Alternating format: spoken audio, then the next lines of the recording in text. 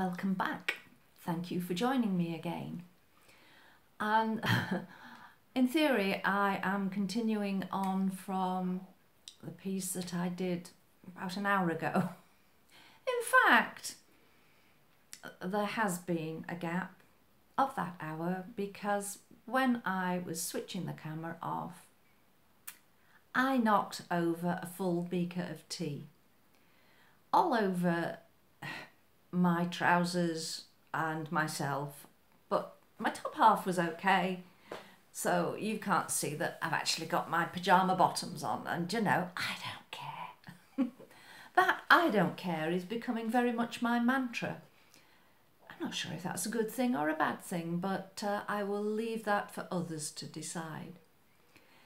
I just wanted to talk about first steps, and you know how those babies take those very tentative first steps, and there's another word for them when it applies to us taking first steps, and that's KAIZEN, and I'll include a link through to a piece I wrote about it in one of my blogs.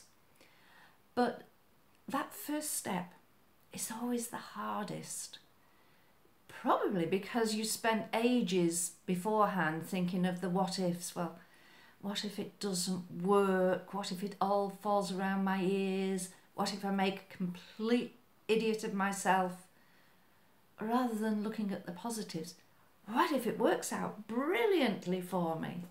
What if it's just what I need and want? What if it's ticking something that I've wanted to do for a long time? And that happened to me many moons ago. I'd always wanted to go abseiling. But as I'm not particularly keen on heights, it was something I'd put off.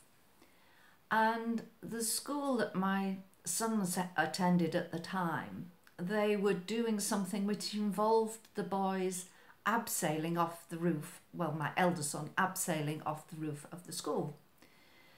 So he had to go for training. I took him along to this quarry somewhere in deepest Lincolnshire for him to have a go. And I was standing at the top, looking over the edge, thinking, no way can I do that. And then it was suggested that maybe I could do it. So I thought, right, you're never going to get this opportunity again. You've not got the time, apart from that initial look, to build up those reservations, those excuses, those explanations for why you shouldn't.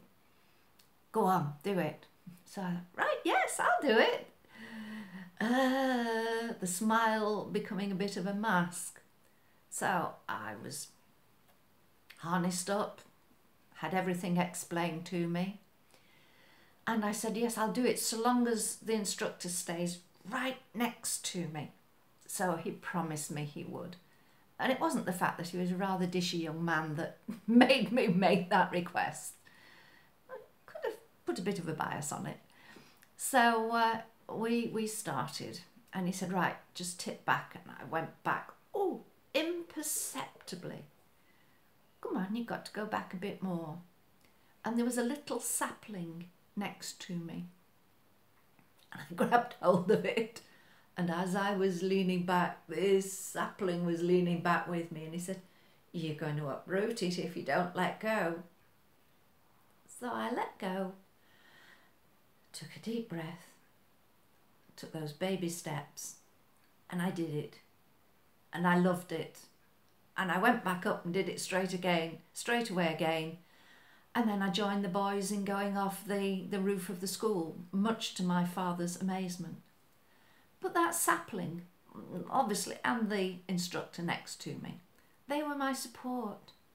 So don't turn down any support that you have, any support that's offered to help you make that first step.